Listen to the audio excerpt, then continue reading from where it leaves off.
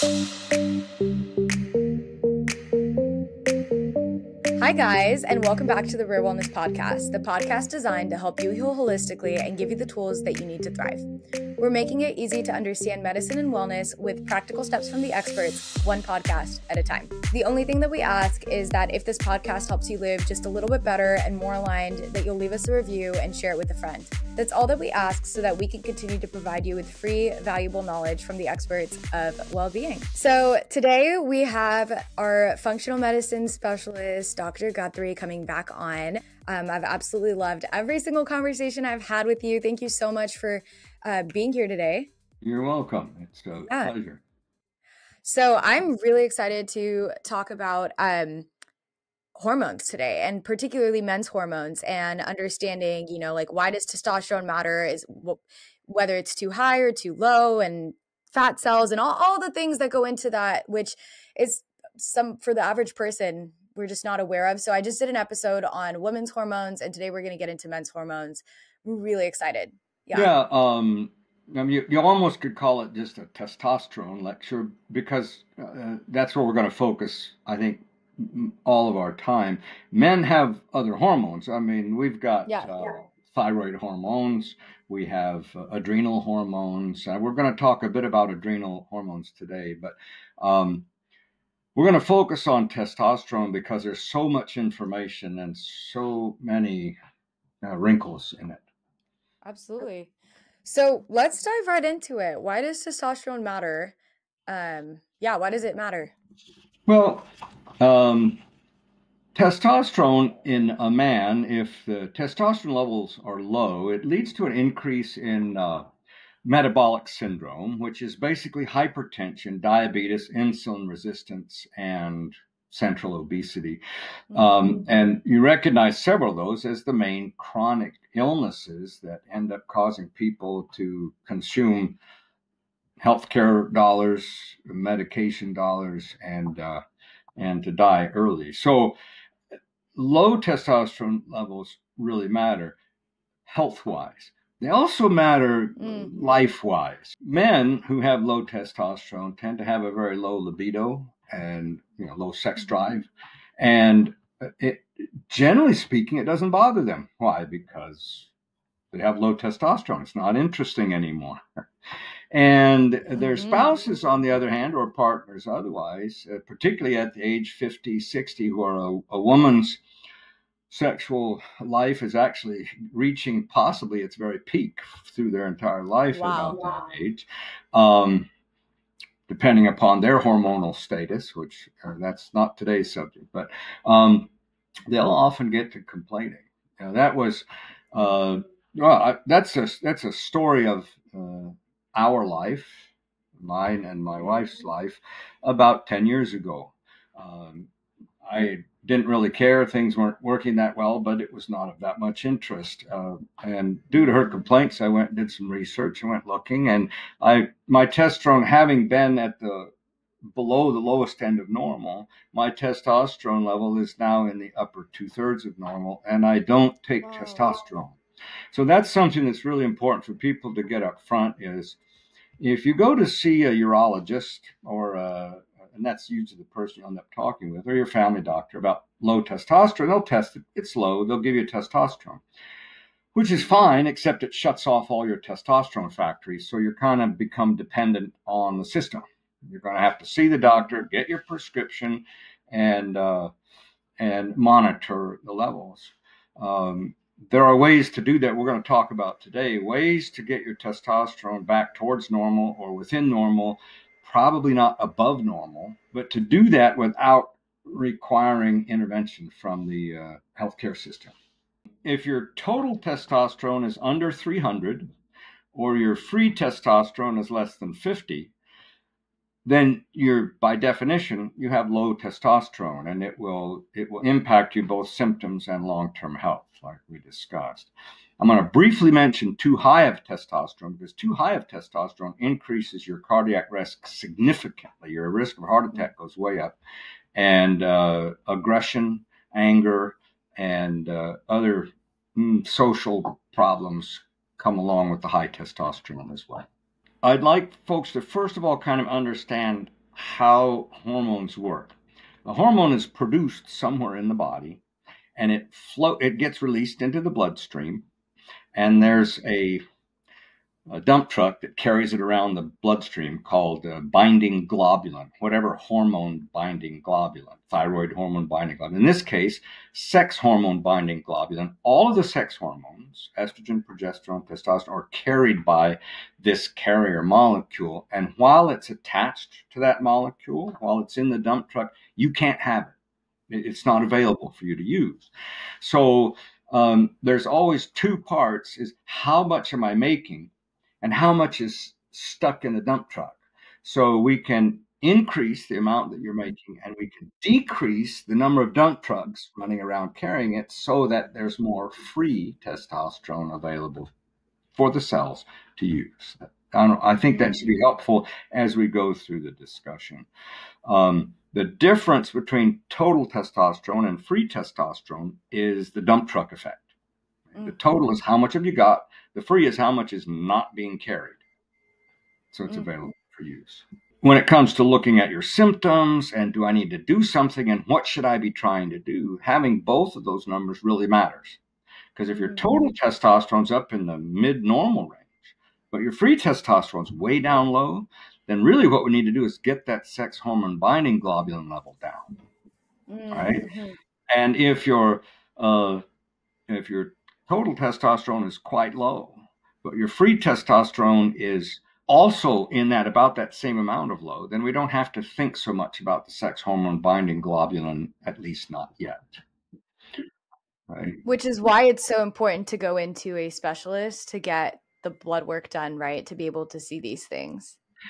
Well, I wouldn't say a specialist, a reasonably educated family practice doctor who paid attention to hormone lectures or has done further study or research after that should be able to walk you through the basic, this is what the numbers you have and what they mean. In terms of knowing what to do about it, it's useful to have somebody who understands it. Now, if that specialist is a naturopath or a family doctor or an endocrinologist, you'll get very different approaches, first off. I encourage my patients to know their numbers and to make their choices and to manage their own testosterone levels, because once you have a bit of a framework for that, it's not that many numbers or that many things to work on. Absolutely. Yeah. Today's podcast is brought to you by the Premium Center for Regenerative Medicine and Stem Cell Therapy in the Northwest Center for Regenerative Medicine. Get back to the activities that you love without needing surgery. You can book your appointment at nwc4rm.com. Again, that's nwc4rm.com. This podcast is also brought to you by Rare Wellness Supplements. You can head over to rareplanethealth.com to get your supplements. My personal favorite is the premium fish oil filled with omega-3s. Again, you can go to rareplanethealth.com and get the supplements that you most need to support your health and wellness today. Lastly, this podcast is also brought to you by Rare Wellness. Rare Wellness is located on the South Hill in Spokane and is one center that provides all the wellness tools that you could need. Whether you're looking for a hands-on premium intimate yoga studio with a therapeutic emphasis, bar classes, Tai Chi classes, if you're looking for skincare treatments, injectable, hydrofacial, microneedling, organic spa treatments, if you're wanting to get therapeutic massage or book functional medicine appointments to get down to the root cause of your inflammation, Rare Wellness is the place for you. Whatever your wellness needs are, they have it covered. So to book your appointment today, go to rarewellness.com. Again, go to rarewellness.com and mention this podcast for 10% off when you're booking. Okay, time to get back to the episode. I'll digress to my own personal example again. What I did to make that tremendous change in my testosterone level from below normal to the upper 2/3 of the normal range was to lose about 15 to 20 pounds, increase a little bit my muscle mass, and start taking DHEA, which is a hormone building molecule. It's one of the things in the pathway that gets turned into hormones. And that was it. Did you take it as a supplement, the DHEA? Still do, yeah. I take it every day. That's along with my vitamin D3. That's my, don't leave home without it.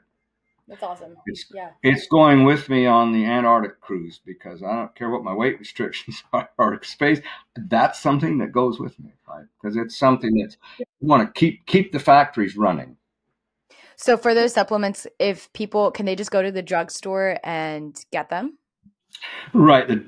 The pharmacy might have it, but where you're going to is a health food store or a supplement shop. Yeah, yeah. Perfect. Um, I don't have any stock in what they do or sell, but VitaCost is a company that has a huge supplement range and carry different brands.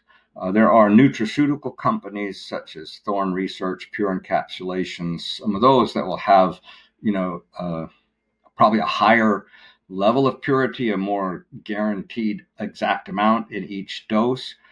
On the other hand, if you just stick with the brand that you started with and they don't change too much and you adjust until your levels are where you want them, you'll be about where you would want to be.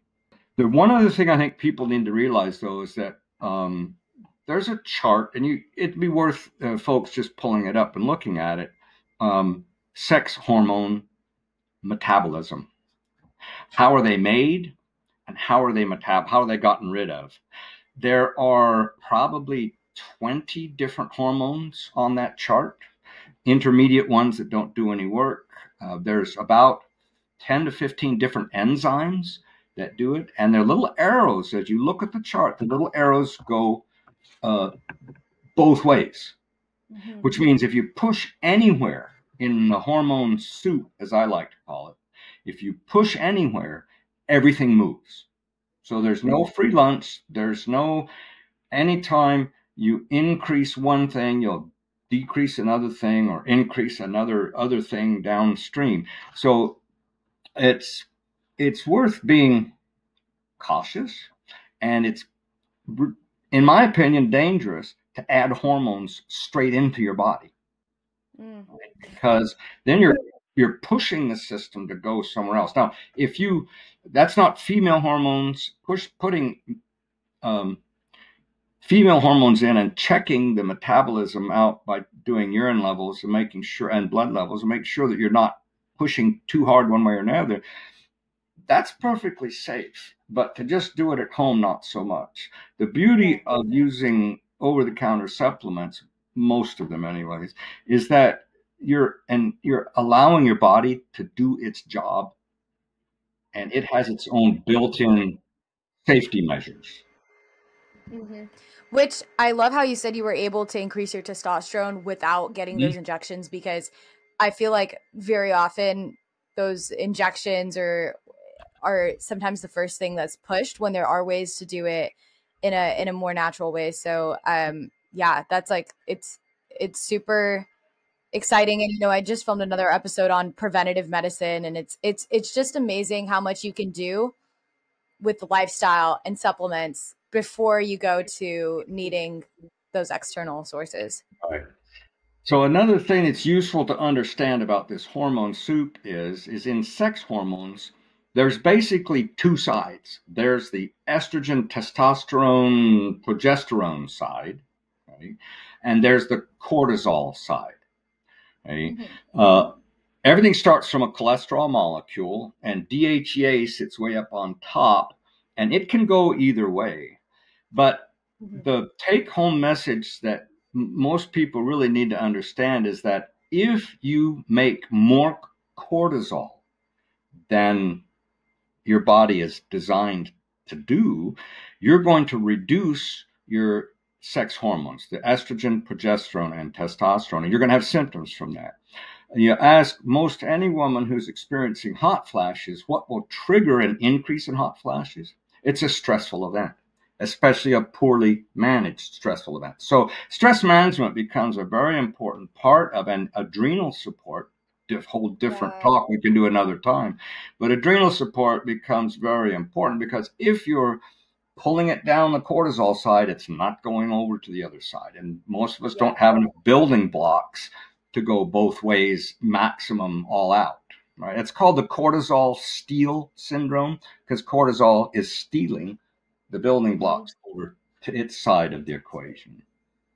So how do fat cells affect your hormones? You talked about losing weight and its impact on your testosterone levels. So how does that work? Right. Well, the short answer actually is that fat cells contain an enzyme called aromatase. And Okay. aromatase, one of its jobs in the body is to take testosterone and turn it into estrogen.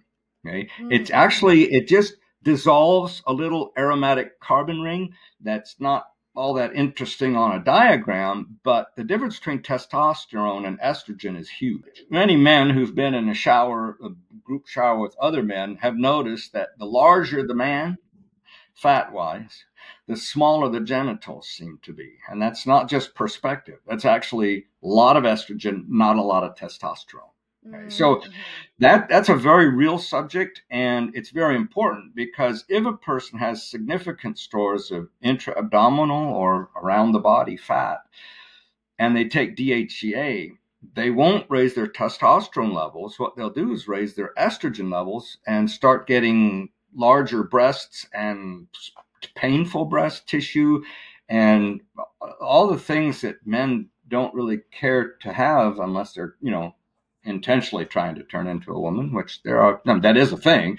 But most men are Trying to raise their testosterone. Right. right, exactly. So fat cells really, really matter um, in terms of that metabolism. Now, the body then takes the estrogen and eventually metabolizes it out and into the urine, and that's kind of how it leaves the body primarily. So, fat cells really affect the hormone, and you could just think of it simply as testosterone to estrogen. That's what my fat cells do. Got it. And so basically the more fat you have, usually the higher your estrogen levels are.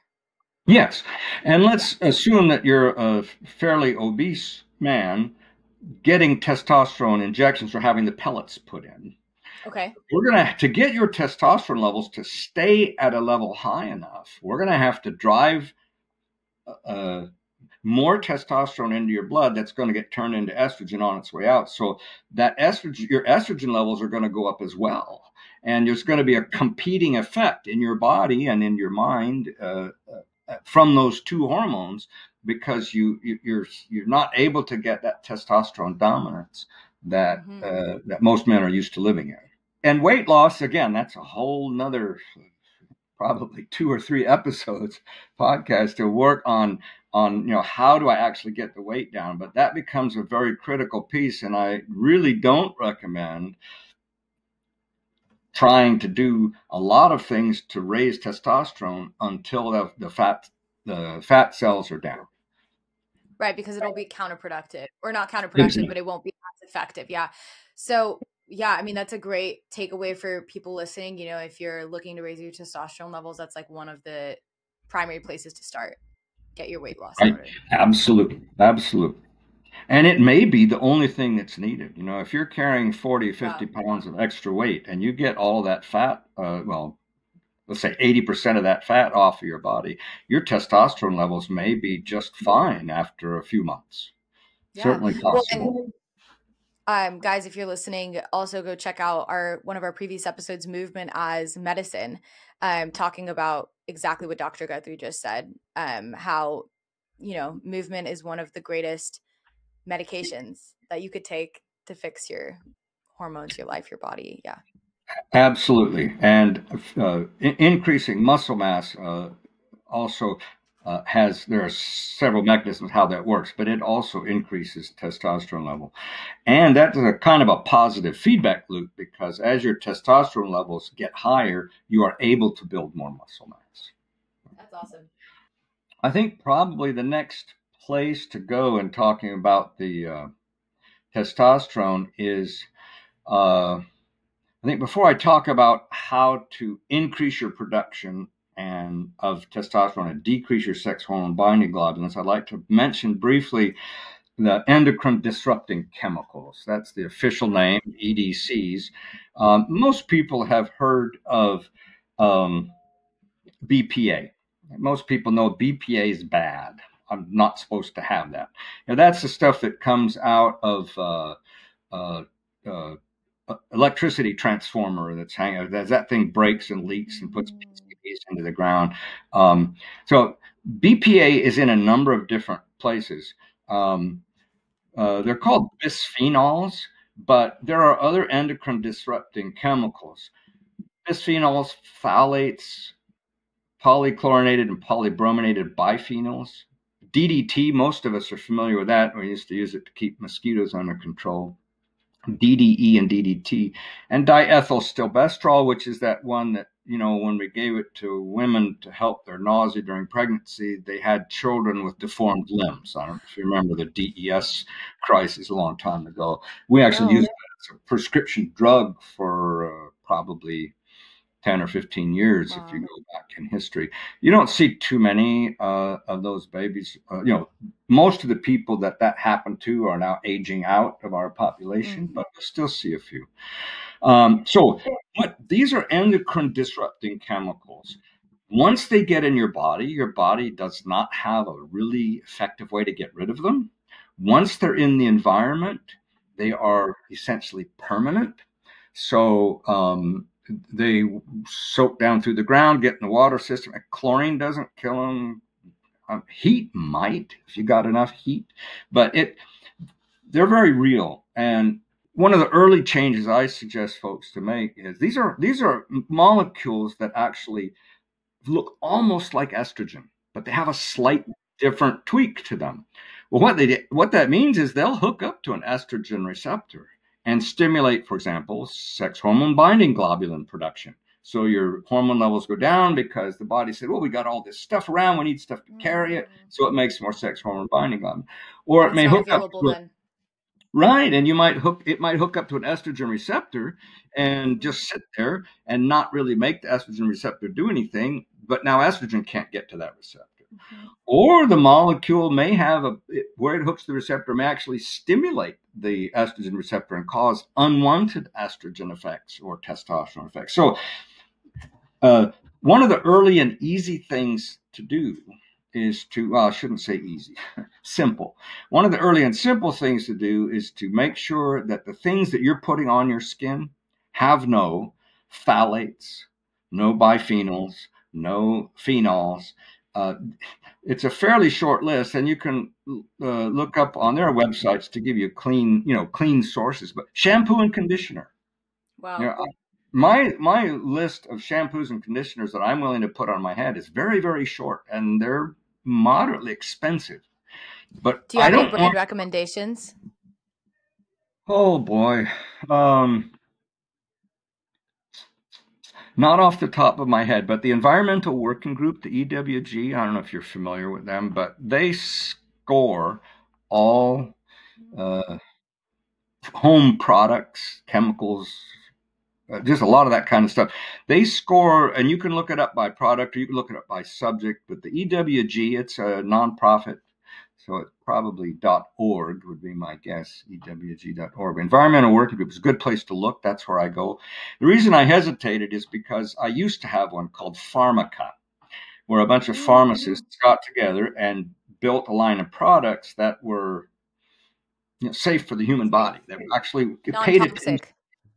Right. And it was sold out of Pharmaca stores. Well, Pharmaca went, whatever, belly up. They closed as a corporation about a year and a half ago, and I bought out most of their remaining stock personally. Wow. I think I have 50 or 60 bottles of shampoo and conditioner in my basement because I'm like, I don't really want to go looking for somebody else. If you go into Walmart or Costco or wherever you're going to go and go looking down the row of shampoos and conditioners, and if you take out just things that say phthalate, that's not the only endocrine disruptor that they have in them. And then if you go a second step and refuse ones that say fragrance, because fragrance is just a petrochemical that's been tweaked until it smells like something, and many of those have potentially harmful effects in the human body. So if you just take those two things out, you're left with nothing to buy in all your major stores, and that so then the search gets longer. But that's probably enough time on the endocrine disrupting chemicals. That's more of a this is a subject people need to look at. They need to engage, get online, become familiar with the environmental working group and their database, and make intelligent choices as to not screwing up your hormones. I'm so glad that you're talking about this, Dr. Guthrie, because I feel like it's something that we're just poorly educated about in our society. And there's toxic chemicals in everything. Like you said, absolutely everything. And I mean, I know we're talking about men's hormones and or testosterone today, but I know even for women overall, like as I've been doing a lot of research into myself, every single makeup product have been using for years has so many chemicals that are just so bad. You know, the food, I mean, forget food for a second, but just products, cleaning products, shampoos, conditioners, perfumes. And I didn't realize you can be eating you think you're eating clean, you think you're living healthy, and then you have all of these toxic chemicals that are actually disrupting your body's processes and hormone levels on the inside. And it's just such simple changes, but we're just not educated on this topic. And so I'm really, really glad that you're bringing all of this up. Right. We unfortunately we live in a society that requires that you prove a thing is unsafe before it gets something Crazy. done about it. You come out with a new chemical, as long as the FDA initially glances at it and says it's presumed safe, then Mhm. you're good. And I'm sure you're aware that Roundup by Monsanto, glyphosate, is actually still on the presumed safe list, right? I Wow. mean, it's in the process of being removed and banned, and there are actually several multi-million-dollar settlements now for its ability to cause cancer. But that's the system that we live in. So reducing our exposure wherever we can, sanely and safely. I don't want to make people paranoid, but shampoo and conditioner, most of us use every other day or every day, and Hopefully it's we're, yeah. and it's and it's going on our scalp, which is an area of the skin that has probably more blood supply than any other area of the skin. So what we put up there has, if it gets through the skin, it's in our blood and it's going around Wow. the Wow. body. So that matters. I wanted to bring those up before we um, kind of go to production and how do I get my testosterone up? What are the things that affect it? So the first things, well, if you smoke, by the way, that's a strong, powerful anti-testosterone effect from the inflammation, which increases sex hormone binding globulin, but also from the toxic chemicals that are in the cigarette smoke. So that's a kind of a low hanging fruit. Avoiding as much as possible PCBs, BPA, household chemicals, and pesticides. Now, I should probably mention one more that people don't realize. You know that little receipt that said, "Do you want a receipt?" And you say, "Yeah, sure." And the little thing goes like that. That's heat printing. There's a little thing that generates heat, and it goes, and it makes Yeah. those letters that show up on the white paper. Okay, that white paper is coated with BPA. That's how it works. I have heard that that is so Yeah, toxic, so bad you for you. want to find something interesting? Just Google recycled paper BPA levels. And if you want to read it in a more scary way, read um, recycled toilet paper BPA levels. Okay, the levels are actually fairly high because there's just tons of that heat sensitive paper going into the system. I actually nowadays, every time one of those ends up in the house, I put it in the trash, not in the recycle. Just okay, I'm not going to make a big difference in the world, but it's kind of But like it's enough. it's like taking my glass to the recycling. Yeah, it doesn't make a huge difference, just me, but if But it more people do compounds. it, yeah. And whenever I can, I ask, please don't print a receipt. Hmm. Right. Thank God that So, things are going more digital now so that you don't have to be exposed to those if you don't want to. yeah. So, anyway, that's just reducing those hormone like toxins, household chemicals, and pesticides and herbicides. Nearly all of them have hormone effects. So, um, reducing your exposure to those will help. Um, Easy step. I already mentioned stress management tools such as regular exercise, breathing exercises, meditation, ways to, I mean, you don't want to reduce stress really because a person with no stress is a dead person. We all experience stress. Um, how we manage our stress really matters. So you want to manage your stress in ways that don't burn out cortisol and leave you with plenty of those building blocks for building the other things. And there's a lot of reasons when we talk about adrenals, we talk about other bad effects running high cortisol levels all the time. There's a lot of health reasons for that, but today we're on hormones. Productive stress. Right. And then some uh, dietary supplementation that has been shown to increase total testosterone levels. There are kind of some building blocks that are needed for those enzymes to do their work: vitamin A, vitamin D, vitamin E, zinc, and selenium. So that's the short list of five.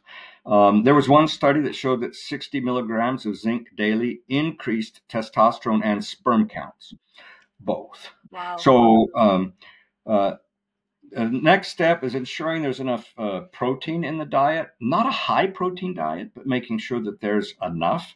Low protein diet will increase sex hormone binding globulin again. What is a high enough protein diet? Like, is that 120 grams? Like, how much is that? Oh my.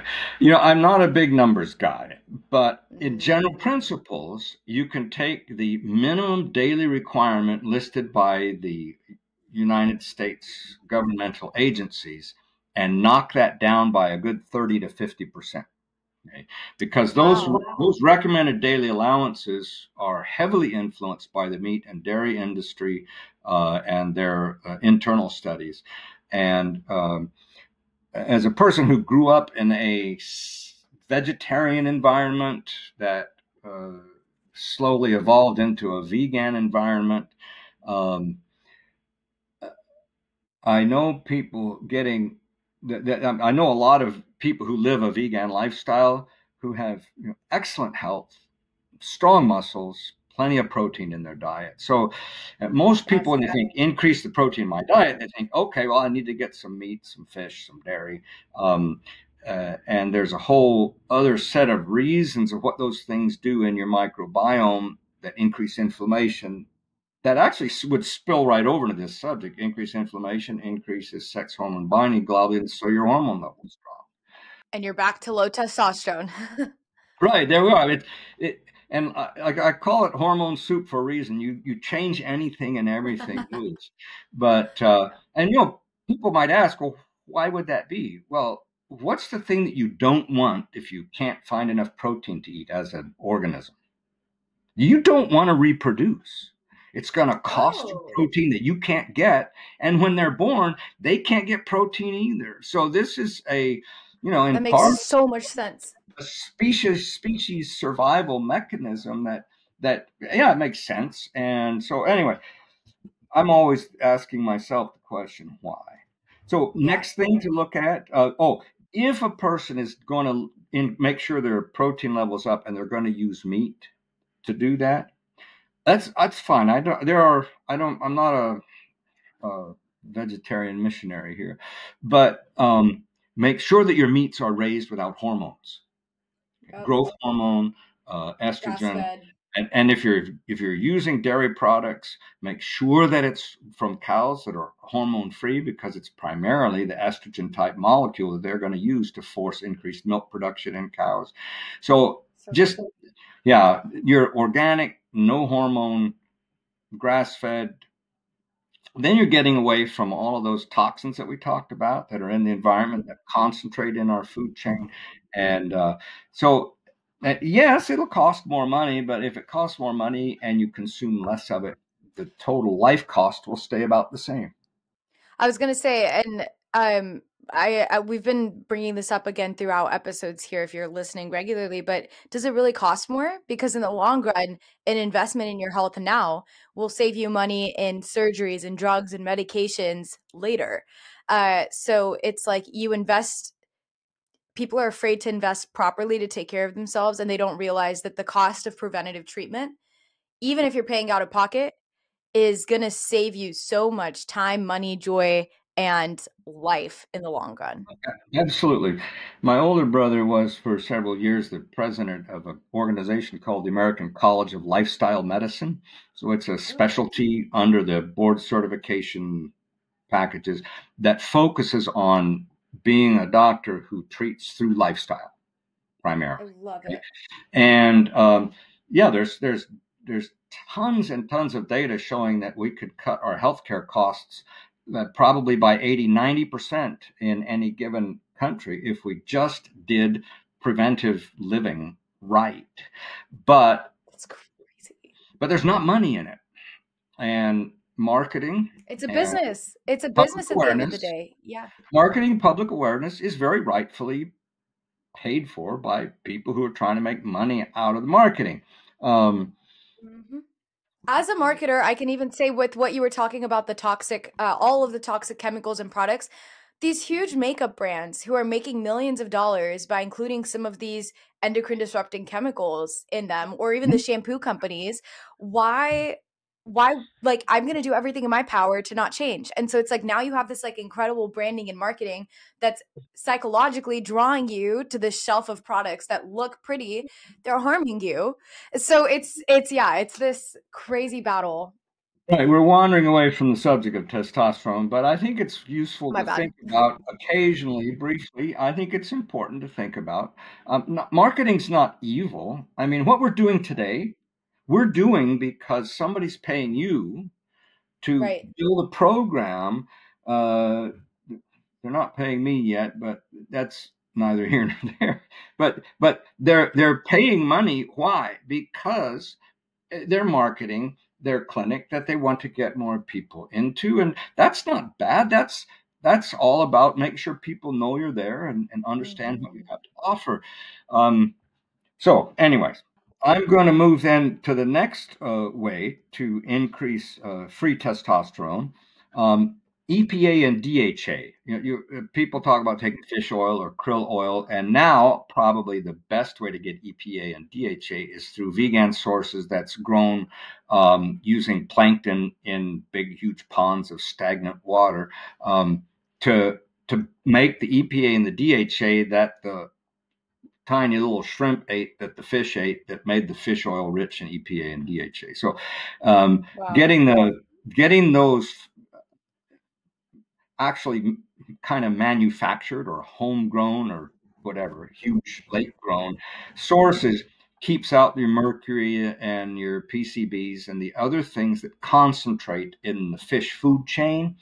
And now you can get purified fish oils that are molecularly distilled that don't have any mercury or PCBs measurable in them.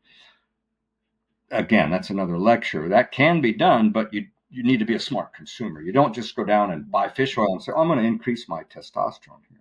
You may be getting enough BPA to screw up your sex hormone binding globulin um, to counteract the effects of of the Mhm. of the but anyway, EPA and DHA work by decreasing inflammation, probably, which also decreases the sex hormone binding globulin, so uh, leaves you with higher free levels. Increased soy intake probably also works on the sex hormone binding globulin. Soy, as you know, has estrogen molecules in it, plant estrogens. They aren't powerful enough to stimulate estrogen receptors much, but they appear to bind to sex hormone binding globulin and knock estrogen off if you get enough of those in. So, increasing soy intake does seem to increase testosterone. Um, you can shut down or reduce, not turn off, but you can reduce your sex hormone binding globulin production by adding supplements with boron, nettles, and I already mentioned EPA and DHA. So those are two things that actually seem to decrease the production of sex hormone binding globulin. Um, Counteracting the bisphenol BPA effect on the hormone chain is something you can do with alpha lipoic acid. A lot of people have heard about that. That's one of the positive benefits of that. And then there is one other supplement. on the production side that's worth thinking about, and that is phosphatidylserine. Again, I'm just talking about things you go in the health food store and you buy, but phosphatidylserine stimulates testosterone production enzymes. And in one study, 600 milligrams a day resulted in a 60% increase in free testosterone compared to placebo. So that's a significant increase in testosterone. So that's one thing. I mentioned at the very beginning DHEA and how that works so well for me. However, make sure you don't have the fat cells. I have had a couple of patients have estrogen symptoms shortly after starting DHEA. I'm within a few weeks of starting DHEA production. Mostly increased breast size and breast tenderness. That is unpleasant enough for them to come back in, and we stopped the DHEA right away. Low DHEA levels, and it's useful to get that level checked. Whenever I get my testosterone checked, I check my DHEA level. I check my estrogen levels to make sure I'm not turning too much into estrogen. But low DHEA levels, if the main problem you have is low DHEA, the solution may be just supplementing a small amount, 5 milligrams, maybe up to 25 milligrams of DHEA, just a small amount. And low DHEA levels have been associated with increased mortality in men. Whether that's through the testosterone levels or whether it's independent, I'm not sure. But it's one thing that has been shown to reflect, to be associated with increased mortality. Today's podcast is brought to you by the Premium Center for Regenerative Medicine and Stem Cell Therapy in the Northwest Center for Regenerative Medicine. Get back to the activities that you love without needing surgery. You can book your appointment at nwc4rm.com. Again, that's nwc4rm.com. This podcast is also brought to you by Rare Wellness Supplements. You can head over to rareplanethealth.com to get your supplements. My personal favorite is the premium fish oil filled with omega-3s. Again, you can go to rareplanethealth.com and get the supplements that you most need to support your health and wellness today. Lastly, this podcast is also brought to you by Rare Wellness. Rare Wellness is located on the South Hill in Spokane and is one center that provides all the wellness tools that you could need. Whether you're looking for a hands-on, premium, intimate yoga studio with a therapeutic emphasis, bar classes, Tai Chi classes, if you're looking for skincare treatments, injectable, hydrofacial, microneedling, organic spa treatments, if you're wanting to get therapeutic massage or book functional medicine appointments to get down to the root cause of your inflammation, Rare Wellness is the place for you. Whatever your wellness needs are, they have it covered. So to book your appointment today, go to rarewellness.com. Again, go to rarewellness.com and mention this podcast for 10% off when you're booking. Okay, time to get back to the episode. So there's one other thing I'd like to talk about, and that is aromatase inhibition. Okay, remember, aromatase is that thing that fat cells have. Every fat cell has, and the more fat you have, the more of it you've got. That turns testosterone into estrogen. You can inhibit that particular enzyme with a few things that, again, are available over the counter. Quercetin is one. Chrysin is another one, Chrysin. Green tea catechins, people are familiar with that. That's kind of the antioxidant side of what's in green tea. When you get green tea catechins, then you're not troubling yourself with the caffeine and the other things that might come with that. Isoflavones from soy seem to also inhibit aromatase.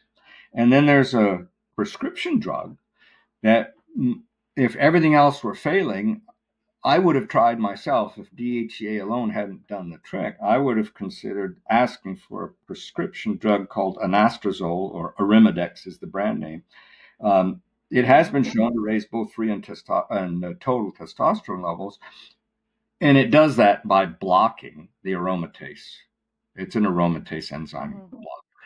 So, and when we say blocker, as physicians, really what we mean is poison. Okay? Anything that blocks something in the body, if you block everything in the body of that, often the body quits. So when we say a beta blocker, what we mean is, it it gets in the way and blocks those beta agonist adrenaline receptors. But if you take the whole bottle at once, you might die. Okay, Mm. which in my patients always So told when they would say, I would say, hi, you have hypertension, you have high blood pressure. We probably ought to do something unless you're okay with an early stroke or heart attack and the other things that come with kidney failure and whatnot. And I got uh, several ways we could treat that. I have a kidney poison, a heart poison, and a blood vessel muscle poison. And I would call them that just to help people understand this is actually how the mechanism through which this medication works is by poisoning things. So A, don't take more than I tell you, and B, I'm setting you up for I also have another drug that will lower your blood pressure as much as any one of these medications by itself. And that drug is called 3 miles a day. And I don't care if you walk it, crawl it, or swim it, it'll drop your blood pressure as much or more than any one medication. And there's a lot of good again, data for that. Yeah. movement is your greatest source of medicine. Obviously, there is totally a place for everything else, right? And working in conjunction. But I think, so many times people run to pills as like their easy solution before they've even tried to address it with lifestyle. Yeah. Right. And I'm tempted to do the same thing because changing my diet is not something that I Hmm. really want to do. I like the food I eat and I don't want to eat less Right. sugar. And I like my fried foods. And okay, but it's all choices. And I'm not here to judge the choices people make. I'm here to help people understand what are the choices. And then give them Yes. solutions so that people can have agency and ownership to decide what is the best way for me to do this.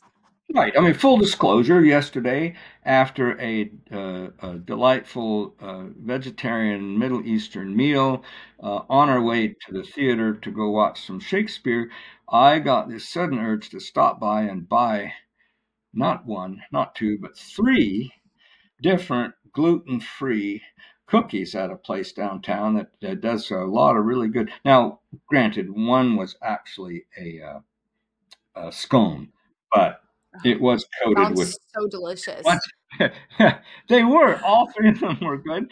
Um, and I did that knowing that this morning I would wake up with an increased back pain and increased ankle pain, and my arthritic joints are going to hurt me a bit more for a day, and that I've added to my risk for Alzheimer's, But you hypertension. did it But at least you did it with a conscious decision of understanding what you were doing, Absolutely. awareness, and that there is a time and place for, there's a balance in life. You're also meant to enjoy it, but it's like do it with the education of knowing what you're doing so you can make informed decisions rather than accidentally destroying your body.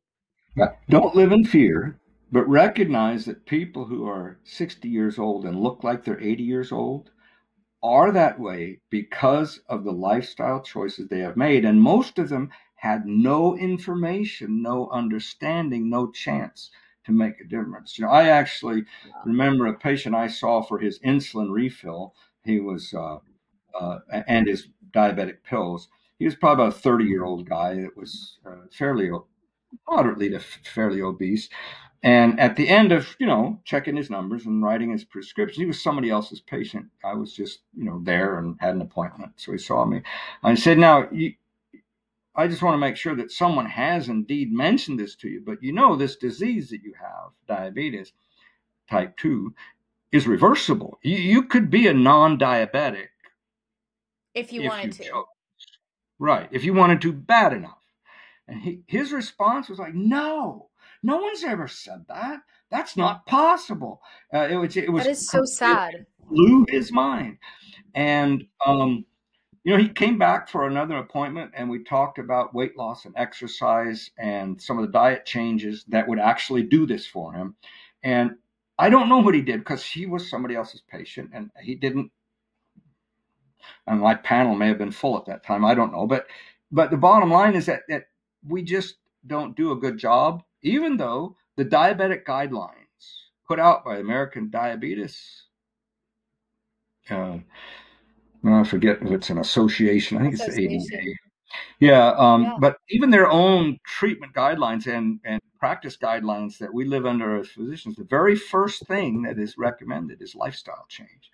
but it's never on the Mhm. lecture. It's never on the ad. It's You not a just don't. business. Yeah, it's It's not a hard to business. make. It's hard to make money. Yeah.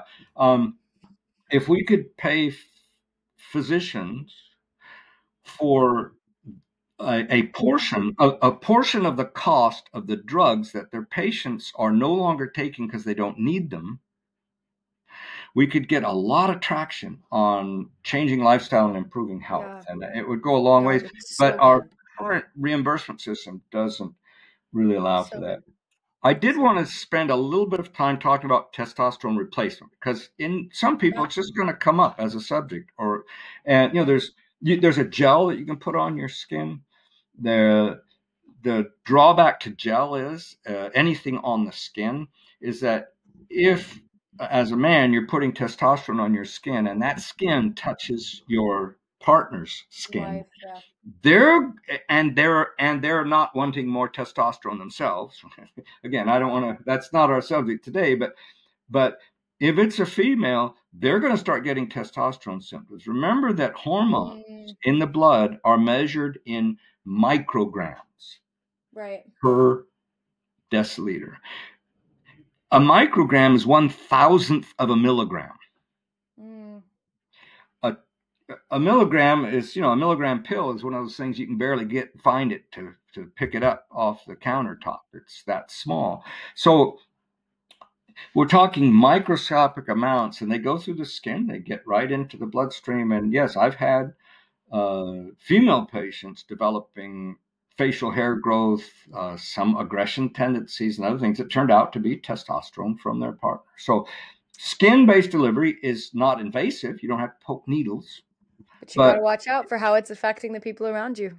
exactly. So, it's a royal pain in the neck. Grant, I myself tried the gel first. Then I went to injections because I got tired of the hassle of the gel. Um, Oh yeah. and then I got tired of the injections because you have to take it out of the refrigerator, you have to warm it up to room temperature, or it's like trying to inject Yeah. really, really thick glue through a tiny needle.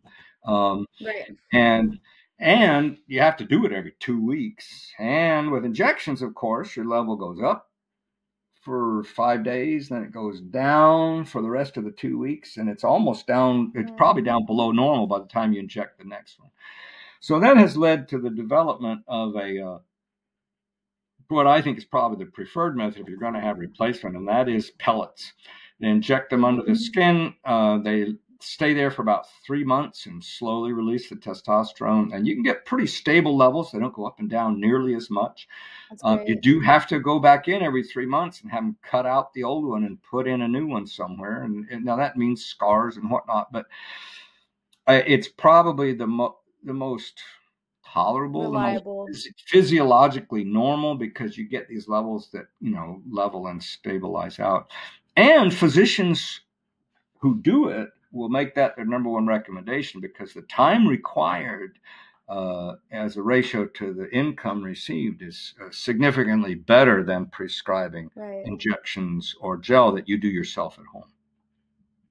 No, this is all so great and so valuable for, because these are real things that people deal with. And like you said earlier, there's just not enough education on it. There's not at all enough. And so I'm really, really glad that we've been able to dive into all of these different topics. So for people listening, Dr. Guthrie, who if they walk away today and only apply one thing, they start with like, I'm recognizing maybe my testosterone's not where it needs to be. What should they do? Well, I think it's very clear from what we've already talked about that exercise and getting the fat cells volume Yes. down in your body um, is big. And those would be that would be if you're going to do one thing, it would be regular, vigorous Get your exercise fat down. and get your fat level down. You remember those blocks of free cheese that the government gives out that they're about a foot and a half long and about 6 inches by 6 inches. I don't know if you've ever seen those, but um, Hmm. you'll see them in I have some not. food banks and whatnot. The guy who led my backpacking trips as a teenager would somehow get his hands on those. That was one of our major food stuffs as we went backpacking for 10 days at a time. But Sources. that big block of cheese is 5 pounds. You lose 5 pounds, you lose that big block. That's a lot of impact. And people say, well, I'm only 20 pounds overweight. Yeah, that's 4 of those big blocks of cheese. You're like, you lose those 20 pounds sustainably, you have no idea the impact that that's going to have on your hormone levels. Yeah, and your joint pain, and your risk for Alzheimer's, and your risk for most of the cancers that we keep track of. So there's one other thing on testosterone replacement I need to touch on briefly, and that is that testosterone therapy can increase the risk of prostate cancer. It can stimulate the growth of existing prostate cancer. So if a person has known diagnosis of prostate cancer, they may choose to live with a low testosterone in order to not stimulate the growth of the prostate. There is some evidence, and I think it's worth tracking over the next few years, that progesterone actually slows the growth and decreases the risk of prostate cancer. And progesterone is a hormone that it's considered androgenic because in women it kind of leans them that way, but it's not. It doesn't do what testosterone does in the body. It doesn't have that effect. So that's worth looking into. So that's one thing that needs to be looked at. And if there aren't very many men around who have a history of breast cancer, but if you do, you should not be trying to get your testosterone levels up, especially not be injecting it into yourself, because your fat cells are going to turn that into estrogen, which is likely to stimulate your breast cancer growth. So that's some things that, and if you have a high hemoglobin level, like up at the upper end of the normal range of hemoglobin, you should not be getting extra testosterone. That testosterone stimulates the production of hemoglobin. If you get too high of levels, there's some bad downstream things that happen. So, yeah. And as I mentioned earlier, when you replace testosterone, you turn off the factor, you shut it down. The testicles shrivel. They actually, the more I inject you with testosterone, the smaller your testicles get, because the testicles say, oh, we don't need to make this stuff. Yeah, we can shut those factories down. No, we don't need it. We got plenty. So replacement it's a very real thing. I'm not saying it's a bad thing. It's for many people, it's a good thing. But to me, it should come after the things that make you dependent on the medical system, which is costly and annoying, but B, ways that let your body do the things it's supposed to do as it should do them. Yes. Dr. Guthrie, this has been so educational, insightful, and thank you so much just for your time and your knowledge and expertise in sharing this. For everyone listening, if you want to book an appointment with Dr. Guthrie, whether it's a virtual consultation or in person, go to rarewellness.com, go to the functional medicine tab, and book an appointment with him, because this stuff is, as we learned today, super crucial to look at for your quality of life, for your relationships, for yourself and your longevity, your health. So thank you so much, Dr. Guthrie. Seriously. Absolutely, yeah. And I would point out just the tail on that, making an appointment. If you're a female and you're seeing me to talk about hormones, I will do the same type of discussion as we've done here, maybe not quite as in depth, but my focus will be on what can you do without having to engage a MD physician prescribing doctor to get your hormones into balance first, before we talk about prescription hormones. Even postmenopausally, many people are able to manage their symptoms perfectly well and be quite healthy without getting prescriptions to do the job. So good. Yes. If this episode has helped you guys, be sure to leave us a review and share it with a friend, and also find us at Rare Wellness Podcast on Instagram, and send us a message and ask us your questions so that we can continue to ask the experts your questions and answer them for you guys. Dr. Guthrie, we will see you on the next podcast. Thank you so much for being on today. You bet you. Look forward to hearing from you. Bye. Yeah. Have a good one. Bye.